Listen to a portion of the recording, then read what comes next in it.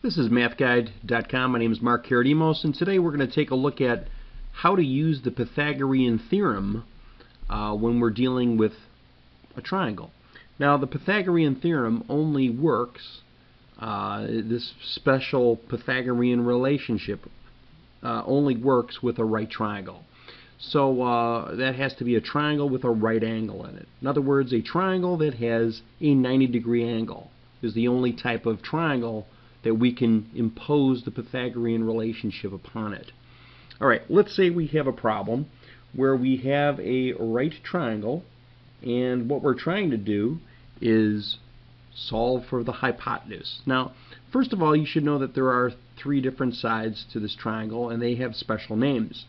The two shorter sides, that's these two sides right here, they are called legs. They're the legs of the right triangle. Now, the way we could tell the hypotenuse, that's the other name, the reason I know this is the hypotenuse of the triangle is because it's opposite the right angle.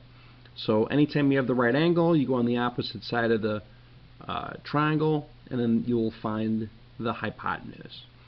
Alright, so now that we have our situation set up here where we know what side is which, legs, and then the hypotenuse, that'll help us solve this problem. Now when you see this relationship, a squared plus b squared equals c squared, you have to know what these letters represent. And a and b represent the legs. So you have a and b are legs of the right triangle. Okay, and then c in this relationship is defined as the hypotenuse. So c is always going to be the longer side. Alright, so when you see that a squared plus b squared equals c squared, you know that the c is the hypotenuse and the other two guys are legs. Alright, now what are we going to do with this? Well, what we are going to do is be given some information. Like, let's say we know this side is 4 feet. Let's say we know this side is 6 feet. And a problem that will usually come up is on a test or some kind of assessment, they'll say, what is the length of the hypotenuse? Alright, in other words, we don't know what this side is. Since it is the hypotenuse, I'm going to automatically label it with the C, because C is what we use for the hypotenuse. Again, these are legs, so I'm going to call this leg B, and I'm going to call this leg A. Alright, now I'm going to throw this all into the Pythagorean theorem. Alright, so here's this equation, right? A squared plus b squared equals c squared. Alright, so we put in 4 for A, we put in 6 for B, and what we'll do is we'll follow this. We'll follow this equation, and this equation will help us solve for the missing side. Alright, well, order of operations would say before you add, you have to square these values. Powers first, right? So 4 squared, 4 times 4 is 16. 6 squared, 6 times 6 is 36. Alright, so now I'm going to add these two together. I'm going to get 52 equals c squared. Alright, so I've got c squared equals 52. Now I need to get rid of this square because I don't want c squared. I want c. I want to know what's the length of the hypotenuse. The length of the hypotenuse is c.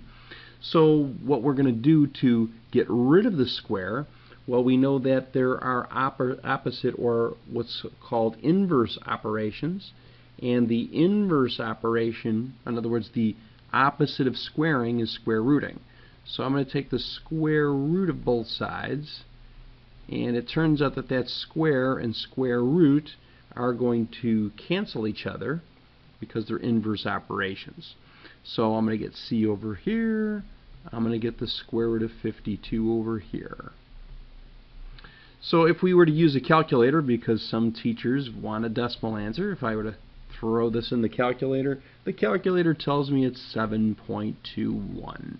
And actually I should put, it's not equal, it's approximately equal, right? Because I had to round it, 7.21, just rounding it to the nearest hundredth. this would be a perfectly acceptable answer. Now what some teachers instead want you to do is they want you to simplify the radical to get not the approximate answer, they want to get what's the exact answer. Okay, and this is the exact answer, but it's not in the most simplified form. So what you can do is you could take that 52 and you can make a factor tree and you break up the 52 into smaller numbers. Now it turns out if you do make a factor tree, 52 turns out to be 2 times 26. But 26 is 2 times 13. Okay, so that's what the square root of 52 is equal to, right? I'm just breaking up the square root of 52. So 2 times 13 is really 52. Oh, but, whoa, wait a minute. That's 4 right there, right? That's the value 4. We're taking the square root of 4. Now we know that the square root of 4 is 2. But what's the square root of 13? I don't know, some weird decimal number. There's nothing more I could do to break up the 13. So sometimes what people do is they write C as an exact answer, but a simplified exact answer, and they'll write it like this. You know, which one's correct? Well, it depends. Here you get your decimal value answer, which is an approximation, or you have the exact simplified, the radical has been simplified as much as possible answer. So they're both great answers depending on what we're looking for. Alright, so this is how we use the Pythagorean theorem to solve for the hypotenuse when it's missing. We'll do another video on trying to figure out how to use the theorem when we're trying to get a leg. And that'll be another video. Alright, so make sure you go to MATHguide.com, check out our interactive quizzes, our activities, and videos. Take care.